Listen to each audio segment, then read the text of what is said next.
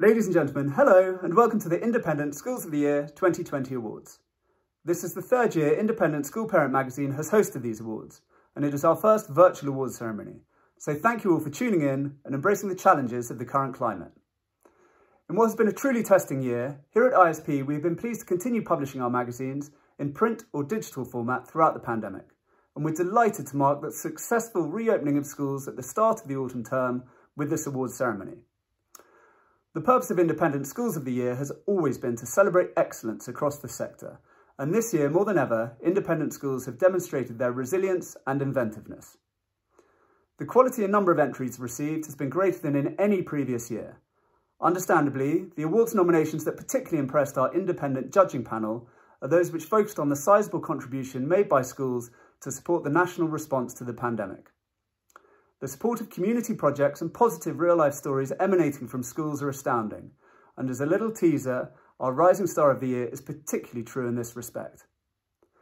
Here at Independent School Parent, we pride ourselves on being the independent education publishing specialists, and we will continue to support the sector with these awards and through our portfolio of education magazines and websites. In addition to the regular frequency titles, we will shortly be publishing our International Schools Guide, Great British Education, encouraging more parents from overseas to choose a British independent education for their children. And we have also recently launched a website dedicated to helping schools promote their virtual open days. Anyway, I'm sure everyone is desperate to find out who our winners are. So without further ado, I'm delighted to hand over to the chair of the judging panel, Dr Helen Wright, to start the awards ceremony.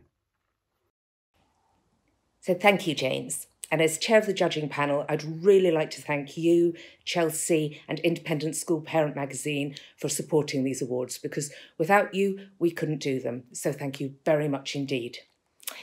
Now, it's incredibly important, especially at a time like this, when there is so much uncertainty in the world, that the independent school sector has a platform where we can focus on the amazing things that our schools are doing to support children and young people, as well, in fact, as their families and their wider communities. When people write the history of this pandemic, I venture to suggest that independent schools will emerge as the guardians of the essence of normality, as well as guardians of a commitment to really top quality education that is seen not just on a national level, but an international level. And what's special about these awards today is that they celebrate arguably the core of that education, the core of what we seek to do in schools. What we're celebrating today is the student experience, the experience that our students have at school and how they're enabled to grow, develop, thrive and flourish. Now, they have been really hard to judge, I will say. We've had to whittle down over 300 entries to a single winner in each category. We've read scores of stories of amazing initiatives and stories of phenomenal students. And all credit to the wonderful panel of judges, many of whom are going to be making some of the awards today. And I'm hugely grateful to them for their challenge, their wisdom, their insight. Now, we have merely chosen the school in each category, which in our opinion edged above the rest. But it was a very high bar in every single case. So really well done to everybody. So now to the awards themselves. I'm going to announce the finalists in each category. Then I'm going to invite each of my fellow judges to do the final reveal about who has won in each category. But do remember, you are all, quite simply, amazing. So well done. We start with the award for Independent School of the Year for Student Wellbeing. The finalists are Cardiff Sixth Form College, Chinthurst Preparatory School, Dulwich Prep Cranbrook, Lord Wandsworth College, Seaford College, and Tasis, the American school in England. And to announce the winner, here is Charlotte Avery, Headmistress of St Mary's School, Cambridge. And the winner of the Independent School of the Year Award for Student Wellbeing is Lord Wandsworth College for their inspirational commitment to character education and enhancing the emotional environment of the school. Well done.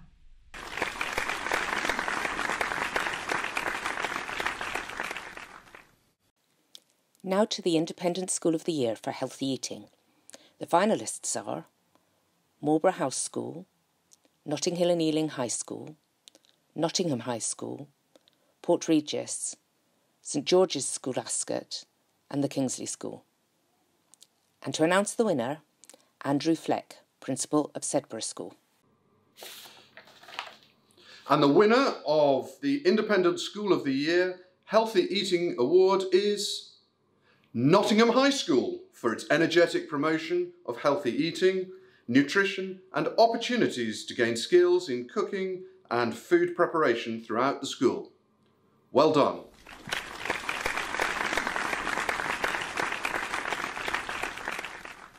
Next, the Independent School of the Year for Sporting Achievement. The finalists are Godolphin and Latimer School, Hurst College, Ipswich School, Lewiston School and Strathallan School. And to announce the winner, here is Tori Gillingham, CEO of AMKIS. And the winner is Hurst College, for their focus on recognising the physical and mental value of sport and sharing it with the wider community, including the children of key workers during lockdown. Well done.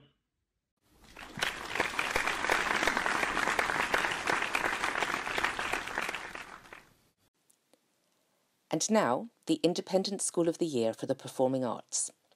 The finalists are Bloxham School, Bournemouth Collegiate School, Morton Hall, Norwich School, Trinity School Croydon and Wells Cathedral School.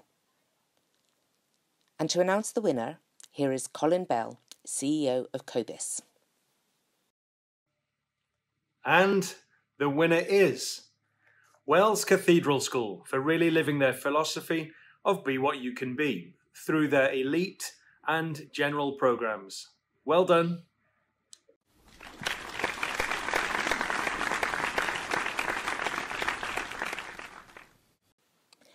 Next, the Independent School of the Year for Student Careers Programme. The finalists are Highgate School, Hurst College, Morton Hall, Portsmouth High School, Queen Victoria School and Thornton College. And to announce the winner, Vivian Durham, CEO of the Girls' Schools Association. And the winner is Thornton College. So, well done to Thornton College for Independent School of the Year for Student Careers Programme, and they have won this award for covering a wide range of careers and future opportunities, from university to apprenticeships, and they are supported by a significant business community. So very well done to Thornton College.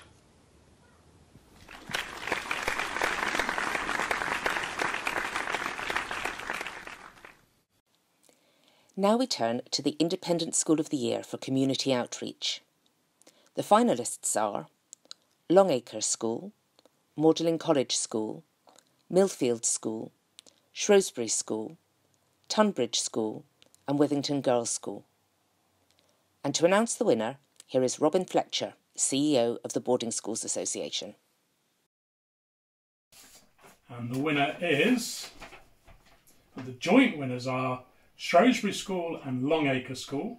Shrewsbury impressed the judges with the sheer breadth and scope of their community outreach, especially during the national lockdown, and the Longacre's commitment to bring 4-year-olds to learn alongside the residents of a retirement village was inspirational. Well done.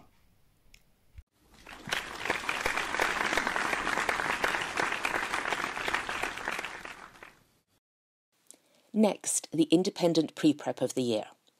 The finalists are Elstree School Pre-Prep, George Heriot School, Kingsealy Acremont, Langley School, Penthorpe and Wellesley House. And to announce the winner, Philippa Scudds, Director of Marketing and Communications at Canford School. So I'm delighted to be able to present the award for the Pre-Prep of the Year in the Independent School Awards. I'm going to open the envelope. And the winner of the Pre-Prep of the Year award this year is George Heriot School for the wonderful range of creativity in their educational offerings. Very well done.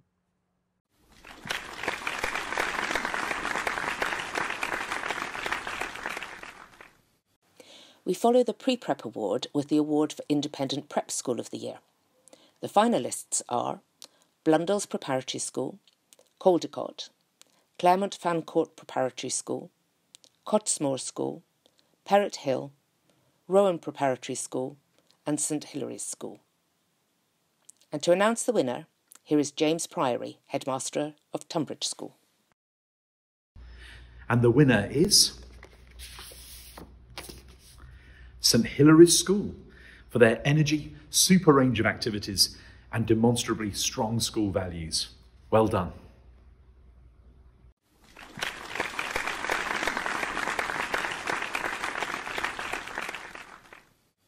Now, the award for Independent Boys School of the Year. The finalists are Parkside, Stuart's Melville College, University College School, Warwick School and Whitgift School. And to announce the winner, here is Jim Massey, Headmaster at Daneshill Prep School. And the winner is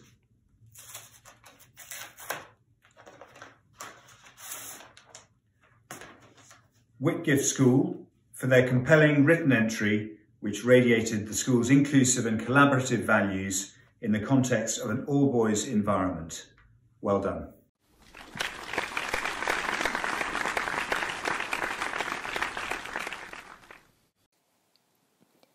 Next, the award for Independent Co-ed School of the Year.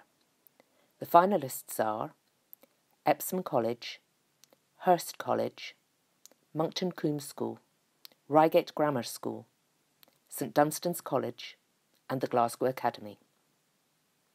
And to announce the winner, here is David Moncrief from Independent School Parent Magazine. And the winner is St Dunstan's College for their Renaissance education, their pupil voice and their championing of the individual. Many congratulations.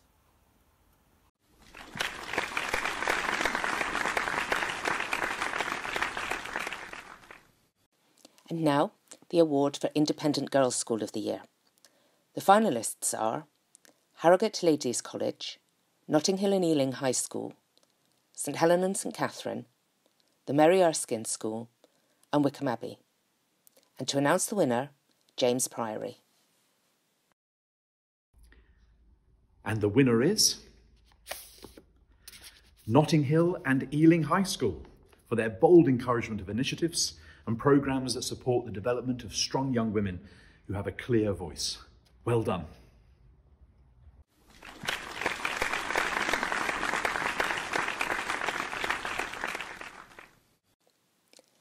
Now the award for Independent Boarding School of the Year. The finalists are Bryanston School, DLD College London, Elstree School, Rugby School, Sherborne Girls and West Buckland School. And to announce the winner, here is Tori Gillingham. And the winner is... the joint winners are DLD College and Elstree School, who together represented the astonishing breadth of great boarding in the UK, including innovative sixth form boarding in the heart of London and flexible family-style prep school boarding. Well done.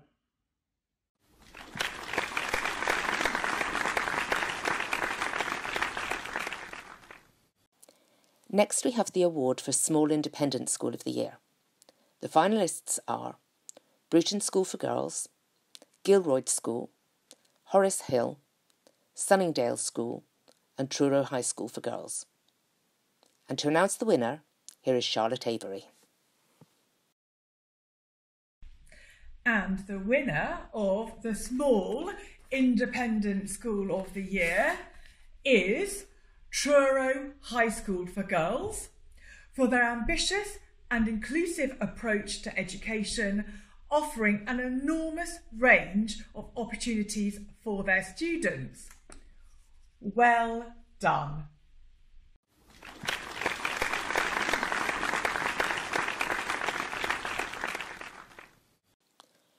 We turn now to the British International School of the Year. The finalists are Alice Smith School, Kuala Lumpur, Dubai College, Kellett School, Hong Kong, and the Polish-British Academy of Warsaw. And to announce the winner, here is Robin Fletcher. And the winner of the award is Kellett School, Hong Kong, for their sustained promotion of British educational values through their Positivity Kellett community strategy to cultivate well-being in what has been a particularly challenging year for the region. Well done.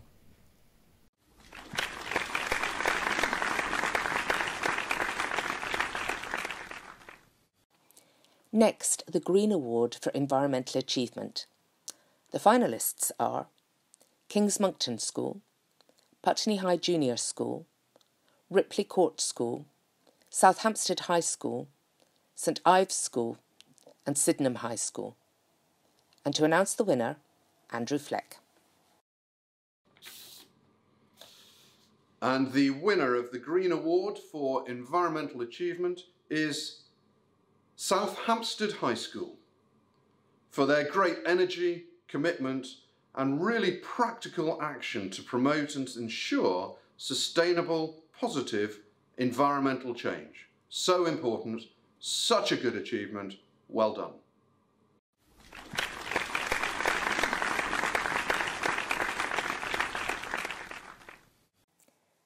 And now, the Marketing Award for Brand Communication. The finalists are Fettes College, Hancross Park, Malvern St James, Sedbergh School in Costerton, Sherburn Girls and Sherburn School, and St Paul's School. And to announce the winner, here is Colin Bell. And the joint winners are Malvern St James and Hancross Park for Malvern St James's alumni-focused campaign linking past, present and future pupils, instilling pride across the community, and Hancross Park's creative and integrated campaign conveying a real sense of energy and excitement. Well done to you both.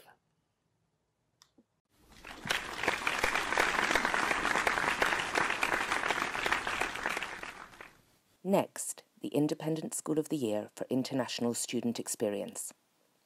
The finalists are DLD College London, Plymouth College, Sedbergh School, St Andrew's Prep Eastbourne and Strathallan School.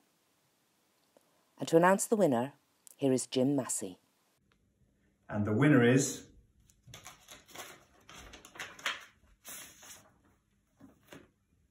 Strathallan School for their care for and commitment to international students, ensuring their successful integration and engagement in the school community.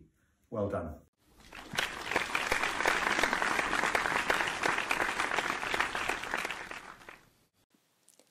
And now, Independent School of the Year for contribution to social mobility.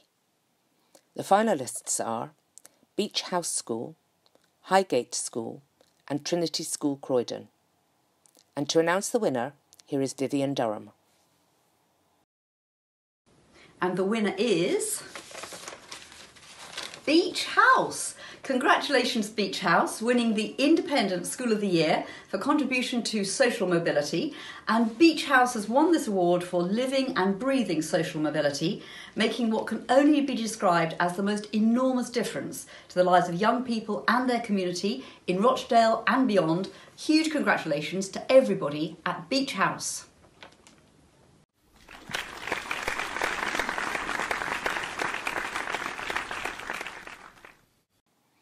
And now we turn to the Rising Star of the Year award.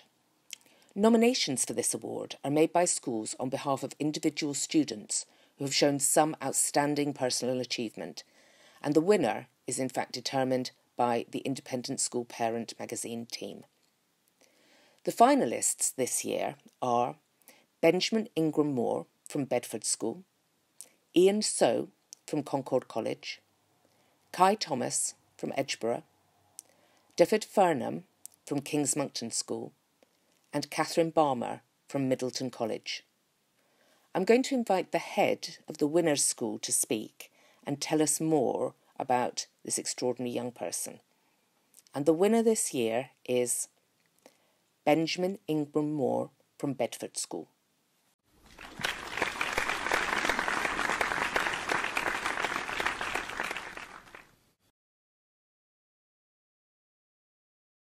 Hello, my name's James Hodson. I'm headmaster at Bedford School, and this on my left, on your right, is Benji Ingram Moore, who's been with us actually since the age of 7, which is the age our prep school starts at, and before that was in a Harper Trust pre-prep school that feeds this school from the age of 3. So he's been around for a long time. He's going into the lower 6th at the moment, and he will be known to you as the grandson of Captain Tom Moore, Sir Tom Moore, who's been living with Benji actually since the age of 3. So well, Benji's grown up with his grandpa, hasn't he? Absolutely. And as you may have seen, we had the opportunity earlier this year to host a whole load of birthday cards. What happened was, I think the family realised that they were going to get rather too many cards to handle in their front room, so they came to an agreement with us that we would take the cards here, and on the first Tuesday, from memory, 30,000 cards turned up in about 180 different boxes, and it became fairly obvious to us it was going to take an hour a box per person to unload, and obviously there's some money inside as well, so we had to unload all 140,000 in the end. We had a huge team for a couple of weeks. It was really good fun. We had a great day on Captain Tom's birthday, and at the end of it all, the cards remained in our hall for quite a long time and are now being put to good use elsewhere. So Benji's been absolutely amazing the whole way through. He's learned an awful lot. It's brilliant to have him back with us, and he's been it's difficult to imagine quite what he's been through in the last 6 months. Must be a little bit odd to be back at school, isn't it, Benji? Slightly. I mean, after working since pretty much March on trying to raise as much money as possible, it is interesting being back in the school environment, but thoroughly enjoying it. Yeah. So Benji will tell you a little bit about what he's done. We're incredibly proud of him, and it's an absolute delight that he's getting this award today. Hello, I'm Benji Ingram Moore, or probably more well known as Captain Tom Moore's grandson. I think it's best I take you back to the start, right back to the 5th of April, when, the family was in a bad situation like everyone else at the start of COVID, all sitting around a family barbecue as my grandfather is walking up and down the driveway. It's almost a family kind of joke at the start. My father said, "I'll give you £1 a lap for your 100th birthday," hoping to raise maybe £1,000. My mum started looking into opening a Just Giving page, and it almost took off from there. In the first 3 weeks we were getting millions upon millions. At one point we were raising £3 million a day. The cards started flooding in, as described by Mr. Hodson, 30,000 a day I believe, which is absolutely incredible. The volunteers who were at this amazing school were amazing, coming in their free time in such a difficult time of the year. It was a huge thank you to everyone who came. I think a word to describe the whole journey, I don't think you can. I think it's a blur. I think that's the perfect word for it. But going to these amazing people, going to these amazing places, meeting these amazing people is an experience for myself that I didn't think ever would come. Going to Windsor Castle, meeting the Queen, meeting the likes of David Beckham, Michael Ball, it's just an experience I didn't expect I'd ever have. But it's a pleasure being back at school after what does seem like quite a long summer. I'm really looking forward to carrying on this journey with my grandfather. We're looking at starting the Captain Tom Foundation now, which are hopefully going to inspire hope where it's needed the most, looking at combating loneliness, helping those facing bereavement, and looking at education where the system doesn't quite reach, especially educating girls in places they may not get the same rights. Hopefully we can carry on this journey. We may not be able to reach 40 million like we did last time, but if we can even get a touch upon that, it'd be the most amazing target for us. And anybody who can get behind us, that would be an absolute pleasure to see. Lastly, this award, thank you to absolutely everyone who helped me get on this journey. Last year, sitting my GCSEs, this wasn't what I imagined, but it's an absolute pleasure to gain this award, and I really hope I can push on from here.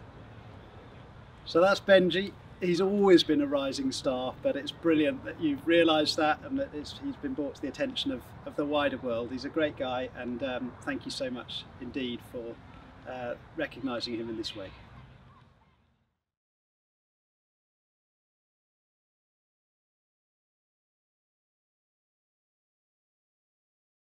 Young people are who our schools are all about.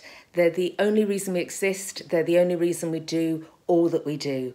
So it's wonderful to be able to recognise that with the Rising Star of the Year award.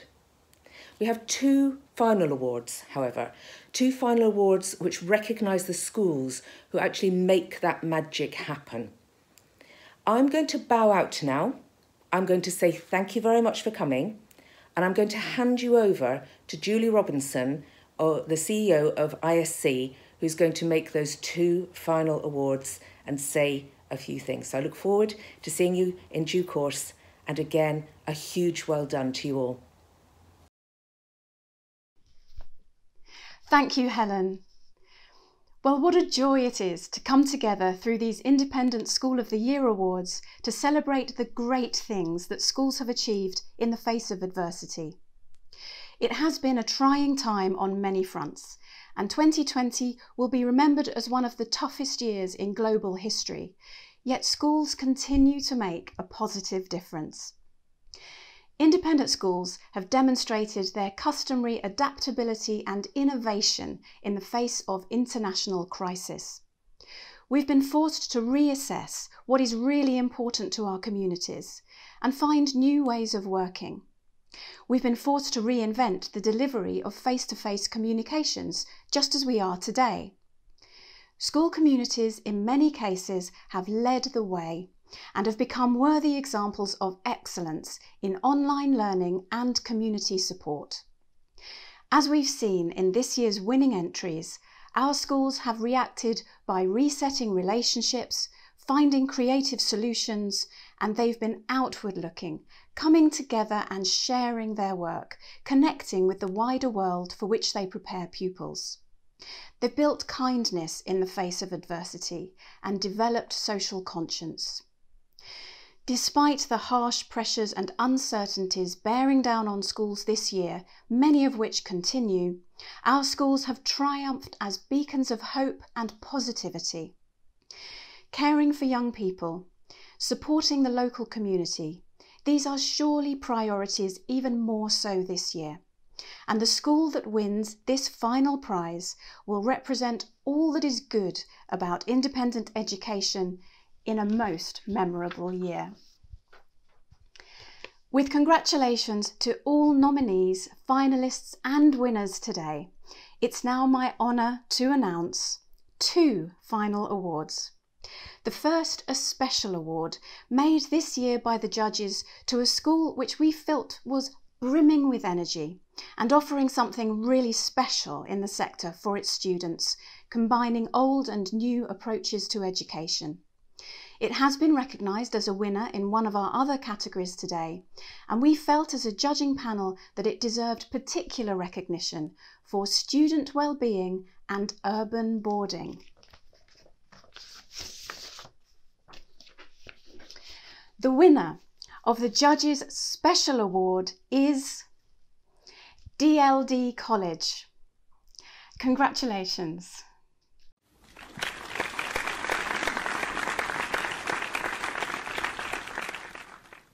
And finally, the Independent School of the Year Award 2020. This award was chosen by the judges from amongst the winners of all the categories, taking into account every aspect of the awards, and honing in especially on impact and quality of student experience.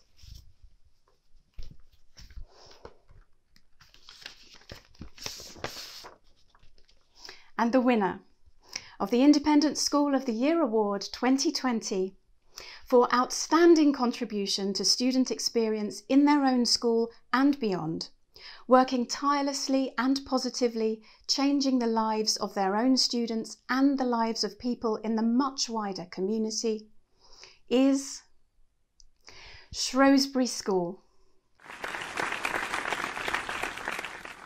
And here to accept the award is the headmaster, Leo Winkley. Thank you very much, Julie, and thank you to Dr Helen Wright and the judging panel. We are absolutely thrilled to accept this award, and on behalf of the pupils and staff at Shrewsbury School, I am so pleased that we have been recognised in this way.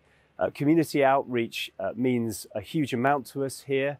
We feel very much part of the wider community of Shrewsbury and Shropshire, and we want to continue to be an active part, working to mutual benefit with colleagues in the education setting and healthcare and in other ways to bring benefit to our local community and also to share in the richness of life around us.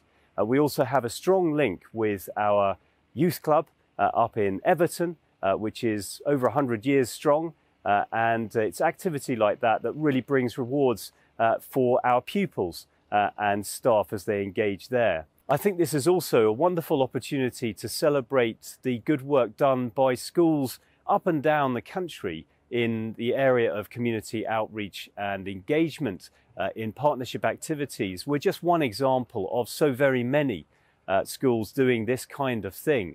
And it's very much in the essence, actually, of independent schools to be engaged in their local communities. We're not islands, and we're not doing this for reasons of window dressing or because people are breathing down our necks. We're doing it because it is part of our identity to be educating children to care about the communities of which they're part, and to be young leaders who go out with a sense of social responsibility to lead lives that actually impact positively on others. So I accept this award very much gratefully from the perspective of Shrewsbury School, but also take this opportunity to pay tribute to all my colleagues working in schools up and down the land in the area of community outreach. It's part of our past, it's part of our present, and it's absolutely part of our collective future to be doing this kind of work. So thank you, everybody, and all power for the future of community engagement in our schools.